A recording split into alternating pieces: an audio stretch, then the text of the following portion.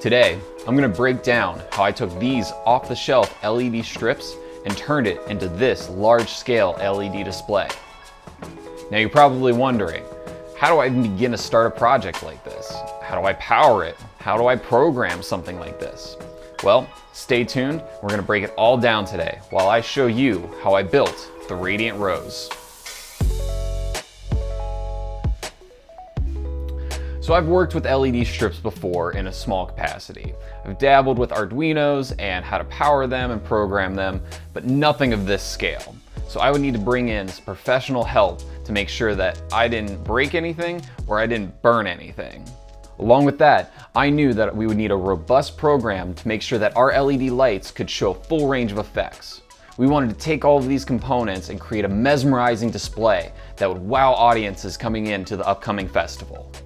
With a project this big, a solid plan was key.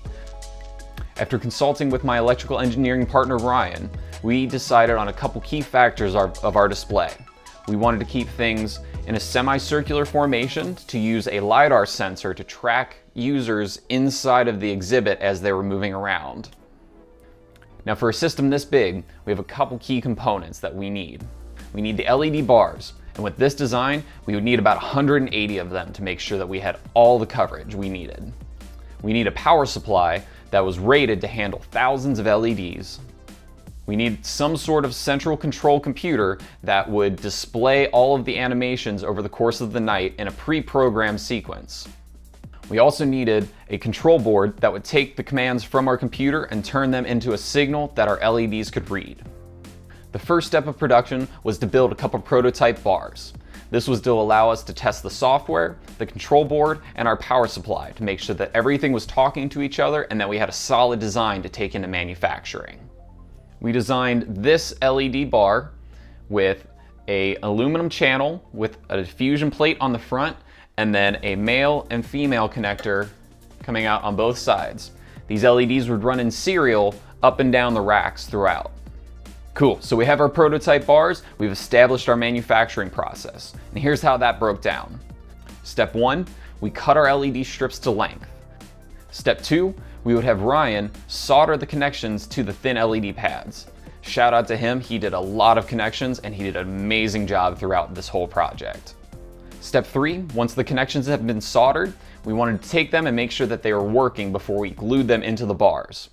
We would check the electrical connections and then run it through a test bench using our Arduino to make sure that all the LEDs lit up in sequence and that all the LEDs were showing the proper colors.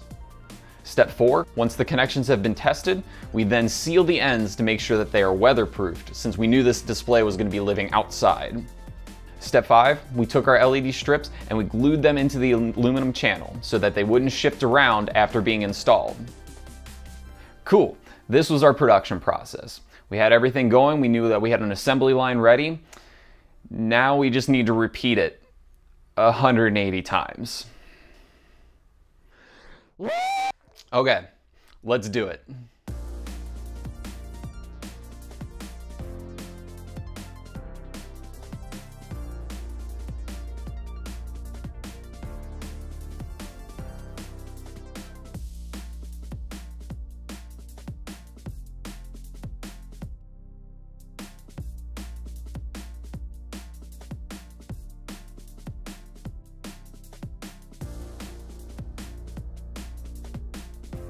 At this point, we were starting to build up a good collection of bars, and our software was at a good baseline where we could start testing those bars.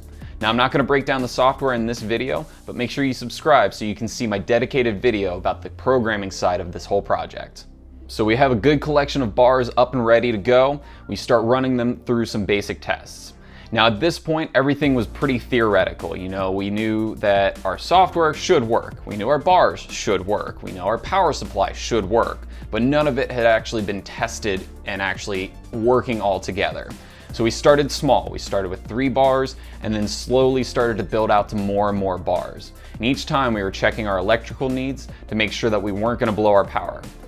So we were about 2 weeks away from installation at this point. We still had some more bars to manufacture, but we were testing along the ways. We had a low failure rate for our bars, and we were confident that everything was going to work out. Our power needs were within range, and we were ready to go. Our next step was to take it to the metal fabrication shop, where we were going to install all the bars onto the metal racks and run the whole system as one. Every time I plugged in the power for this display, it was gut-wrenching. I knew our math was good, that we were supposed to be within line, but this was still the biggest project that I had ever done before. This was our time to start double-checking all of our work. We double-checked our connections, our board, our power supply, and everything was looking good. We were ready to do a full-scale test. We held our breath and plugged in the power.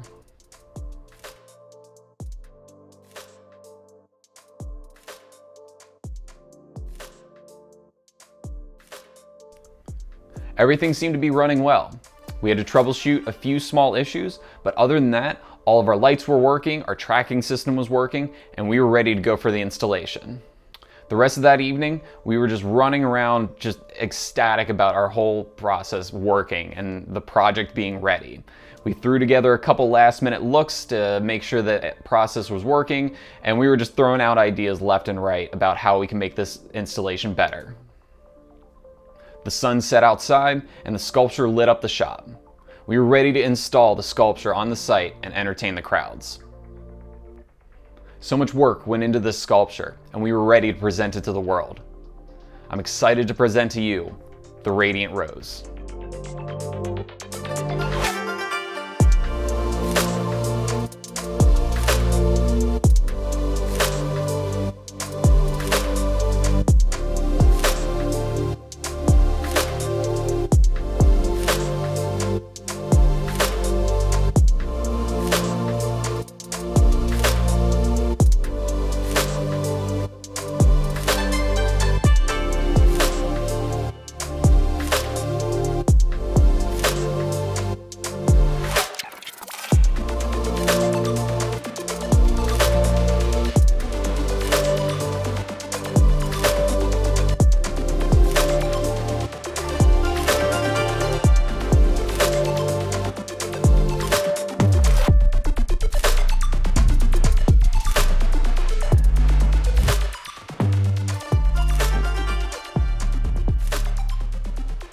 Thank you again for checking out this video. Very much appreciate you coming through this whole ride with me.